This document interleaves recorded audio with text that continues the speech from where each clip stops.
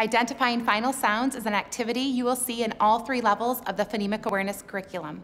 The purpose of this skill is to help students to emphasize and isolate the final sound at the end of a word. The hand motion that you will see indicated within your curriculum is called punch it out. When a student says the word, they will slide their arm across their body and punch straight up when they get to the final sound. If the word was 9, the 2 teacher and student together would say 9 and punch up when they get to that final n sound at the end of a word.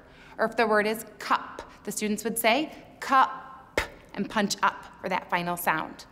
Punch it out is a useful tool. The punch it out hand motion is a useful tool that can be used to help students emphasize the final sound in a word.